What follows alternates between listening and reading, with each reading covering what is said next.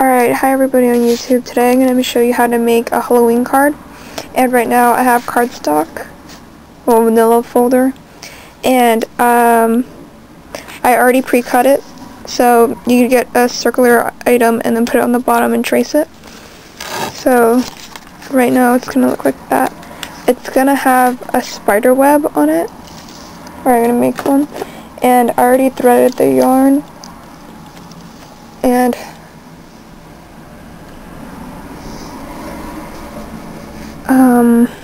so you want to make holes now. So one there, just gonna pre-pierce it and directly across. And then one here.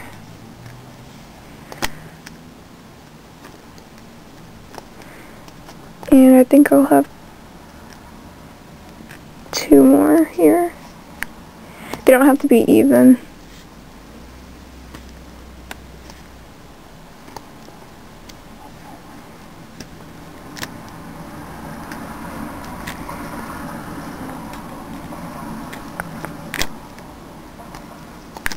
Okay, so you thread your needle like so. I don't exactly know how long this is, but you could just estimate. And then tie a knot at the very end. And a basic knot will work.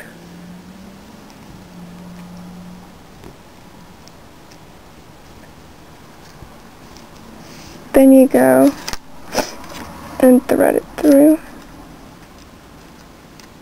So here's going to be the first. Okay, I'm back. I had some technical difficulties. So I made it across, and then I think I'll do this one next.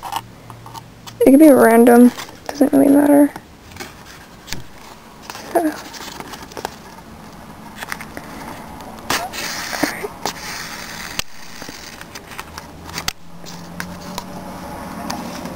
And then to this one, and then you keep going around.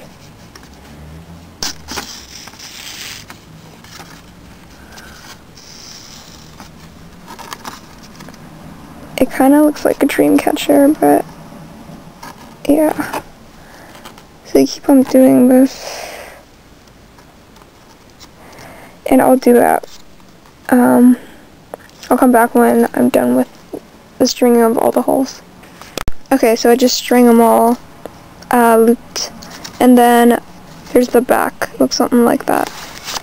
But next time when I do this card, if I would cut this part a little, I would leave a little more room, so it'd be a little more sturdier.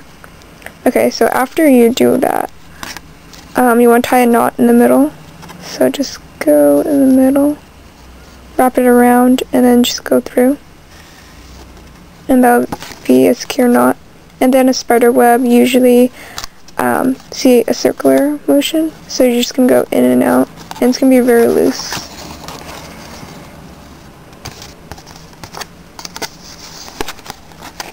So, just like that.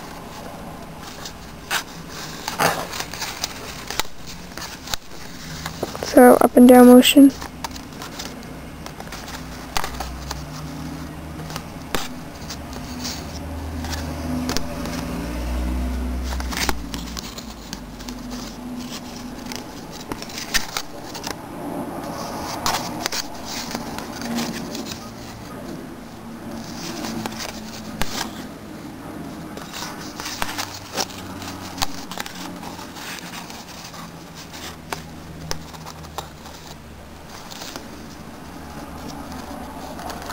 You could also put some pattern paper on top, so it looks better.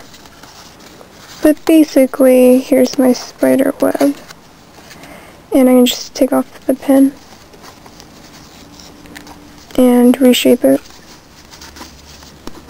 so it looks more spider-like. And then at the end of this, I'll attach a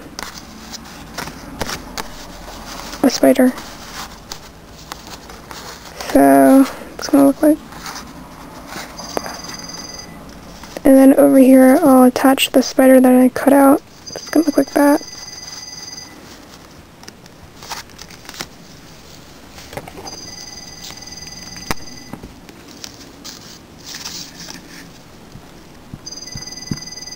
this would be the perfect time to use your spider stamps or Halloween. It's gonna look like that. And then I'm gonna have a happy Halloween on the side. So I'm gonna do that really quick. Okay, to finish this card, I want to stamp Happy Halloween, but it seems like I ran out of room in the front. Again, I would advise you to put like pattern paper or something to spice it up. So I have my stamp pad and I have Happy Halloween stamped out.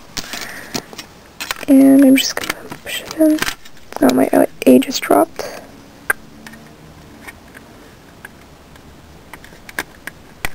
Okay. And then I'll stamp it centered in the middle. Right there. And that is it.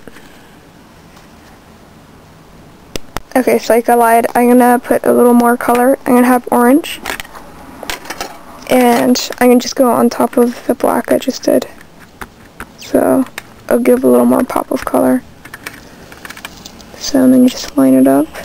It doesn't have to be perfect.